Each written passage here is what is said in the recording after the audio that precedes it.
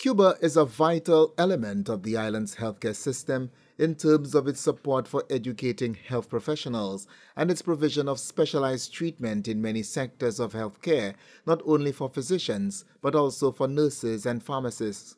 10 more students have benefited from this bilateral relations between the two countries, having received scholarships from Cuba to pursue studies in varying areas of medicine.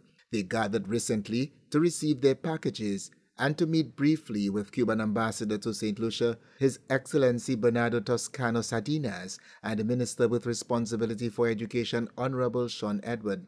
For his part, Cuban Ambassador Sardinas wished scholarship recipients well and promised them a training that will not only make them and their families proud, but will be beneficial to the development of healthcare on the island.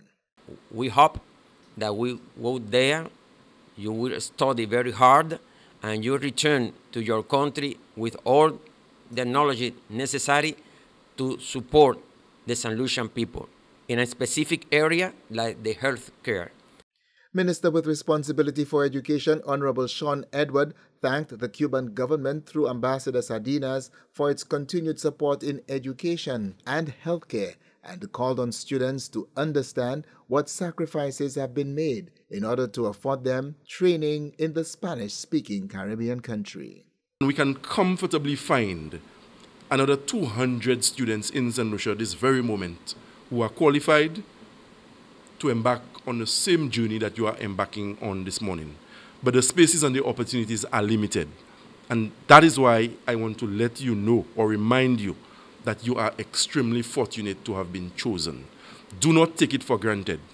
The government of Cuba, through all the difficulties they've been subjected to due to no fault of theirs, they have always stood firm with St. Lucia. Of the 10 recipients, 7 will pursue Doctor of Medicine degrees, while 2 will return to Cuba to pursue postgrad studies in specialized areas of medicine.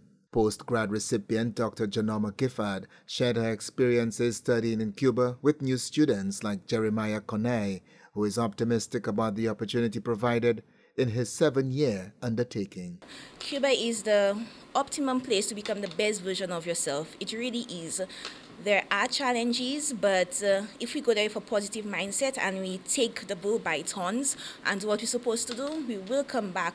Well, you all will come back, including myself and Dr. Chico, as renowned doctors to serve the people of St. Lucia. I'm very grateful for the opportunity I've been granted to study in Cuba, both to the government of St. Lucia and to the government of Cuba. And I promise to make a good use of the opportunity I've been granted.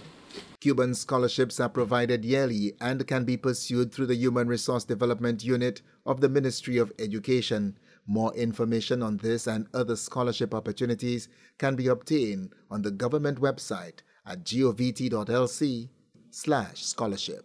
From the Communications Unit of the Ministry of Education, Sustainable Development, Innovation, Science, Technology, and Vocational Training, I am Chris Satney reporting.